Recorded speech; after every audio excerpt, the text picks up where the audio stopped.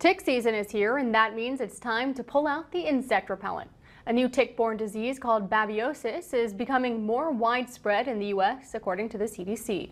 Now, that disease is caused by a parasite in ticks that they can pass on to humans. Symptoms include headache, fever, chills, and body aches. The parasite infects red blood cells and kills them. Amanda Bakken with the North Dakota Department of Health says it can be hard to detect the disease in healthy people, and doctors sometimes misdiagnose it. All tick-borne diseases are on the rise in the United States right now. They are on the rise, particularly in the Northeast, Minnesota and Wisconsin. I think they've come up about 25% in the last 10 or so years.